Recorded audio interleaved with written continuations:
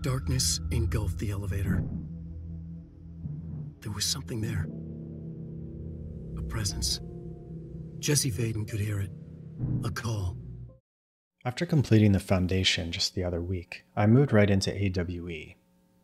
Similar to Foundation, I spent 3 separate sessions making my way through it, but I'm going to talk about it in one piece here since I got through it fairly quickly. It did feel a little bit shorter than Foundation maybe, but that was partly because I stuck to main objectives and didn't sink time into anything like I did seeking out the cat statues in the first expansion. AWE takes you to the Investigations section, a new floor available via the main Bureau elevator. The story in AWE doesn't really build on Jesse's ongoing adventure and is largely told through artifacts like reports and recordings of past events. There's little to no mention of the Board, Former, or the Hiss. Instead, you discover more detail about the struggle and events taking place within the Bureau leading up to the Hiss invasion, as well as more detail about the connection between Crater Lake, Bright Falls, the characters of Alan Wake, and the Bureau. There is a threat to eliminate in Investigations, though, and that's the immediate goal and motivation for exploring the area. It becomes clear that there was a lot of tension within the Bureau, in particular between Kirkland, the head of Investigations, and Trench, the director prior to Jesse. Investigations seem to be acting not only to investigate current and past Altered World events, but to also act as a sort of internal affairs department. Kirkland was especially concerned about Trench's increasingly strange behavior leading up to the Hiss invasion, but also the questionable morality of the Prime Candidate program and the internal politics of the Bureau. Kirkland ultimately resigned given the conflict. There are also hints of a dangerous entity trapped in the firebreak that separates Investigations from the rest of the Bureau. As director, the responsibility falls to Jesse to intervene. Completing this objective takes you through the firebreak to the active Investigations hub area, and through 3 separate AWE recreations that branch off from it, similar to the ordinary AWE recreation encountered during the main story. Langston, the head of the Panopticon where all the altered items are stored, is your contact here, though he only appears over radio. The Fra Mauro AWE deals with the Apollo 14 space mission from which 4 astronauts returned, even though only 3 had set out. The 4th appears to have been some sort of alien entity that was able to convince the others it was always present and part of the mission, even though it seems unable to communicate clearly through speech. The Eagle Limited AWE involved a domestic terrorist attack on a passenger train. It wasn't entirely clear if this might be related to the Blessed organization previously linked to the intentional creation of altered items, and the movie camera altered item, as well as the production of a number of B-movie films.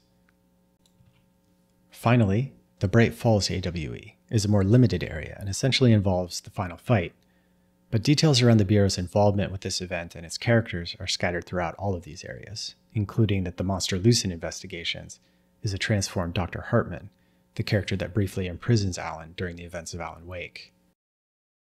Like Foundation, there are some new gameplay elements in AWE. There's a new weapon called Surge that was fun to play around with, though grips still remain by far the most effective weapon for me amongst all the options. Surge fires a clump of explosive that can be detonated with an unaimed pull of the trigger, so the damage it does isn't as immediate as other weapons. There's also another new enemy, an elevated ranger that hovers and dodges like elevated enemies, but attacks primarily with gunfire and grenades. Like other elevated, you'll need to attack them twice quickly with launch to drain their innate dodge and then be able to land a hit. The encounters with the Hartman monster reminded me a little bit of Resident Evil 2 or 3, in that there are repeated encounters with the monster where you need to avoid and can't fight and defeat it directly, at least not until later. These sections are a little bit trial and error. Since Hartman thrives on the darkness, you need to move quickly through the areas and activate light sources to force it away. If you're too slow, you'll be grabbed and taken out. A neat thing in AWE is the use of mechanics from Alan Wake, such as the need to carry a light to see around you, but also as a weapon to burn the darkness away from certain doors. This played out like my second visit to the Chasm in Foundation, using launch to carry a spotlight. Not terribly deep, but a neat reference to Alan Wake, and something not all players may have experienced in Foundation. There are a few side quests in AWE as well. There's another set of janitor missions from Ahti, although Ahti himself doesn't make an appearance. These involve finding and destroying sets of mold, reinvigorating plants, or burning away globs of darkness with a light source in various locations. I did all of these, but they're nothing too engaging, and I think just awarded me some ability points. At this point, additional abilities, materials, and mods were all pretty unnecessary and not really enhancing my power. There are a few new altered items as well, but they weren't as involved as previous ones. The Eagle Limited Train involves a small puzzle requiring that you interact with a few different things in a specific order, based on the narration each provides. This is fairly easy to brute force. There's also a mailbox that appears in a hidden area you can find and interact with. The most involved item is a pair of arcade machines you may have run across early on back in the Active Investigations hub. These provide some arcade combat challenges you could probably spend some significant time on, but after trying them once, I decided I wasn't looking to extend this adventure beyond the core story, and I didn't spend too much time with them. Overall, aside from the arcade challenges, I think combat felt a little bit more balanced than in Foundation. The lack of the sharpened enemies probably contributed to this, as they were particularly pesky with their speed, melee damage, and teleportation. The new elevated enemies weren't nearly as stressful to deal with.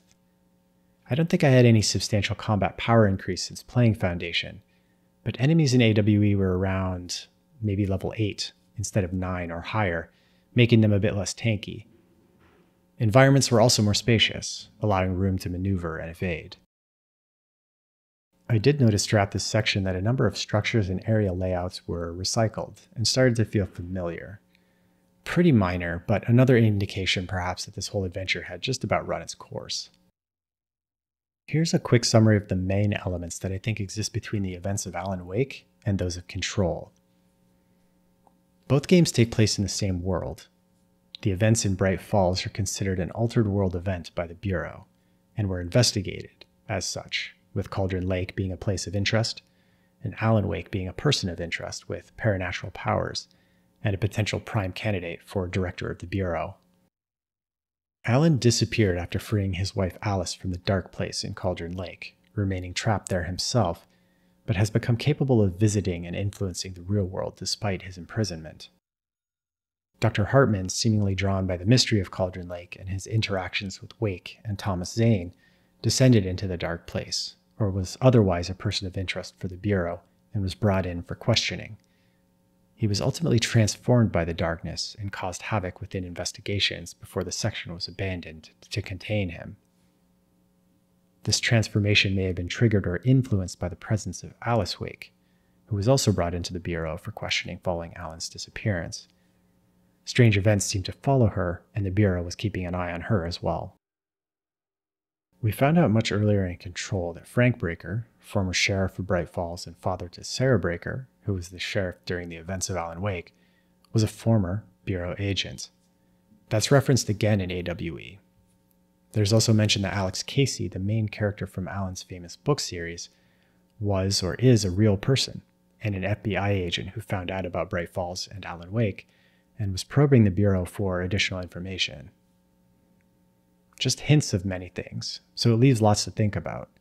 Connections and details like these across games have certainly been one of the most enjoyable elements for me. Coming to the end of my whole Control adventure has been a nice feeling. I think it has run its course, and I'm ready to move on with other games to play, including Alan Wake 2. The mod system has been stagnant for a while, and that's essentially true of abilities and combat as well. I appreciated that AWE was a bit different than Foundation, and so strongly referenced Alan Wake. While it was an abrupt end, I look forward to, I hope, a new Control game in the future with some new or expanded mechanics, and a new story to discover that builds beyond this one. I'm eager to jump right into Alan Wake 2, and will be doing so, but also have a giant list of old and new games I wish I could make more progress on.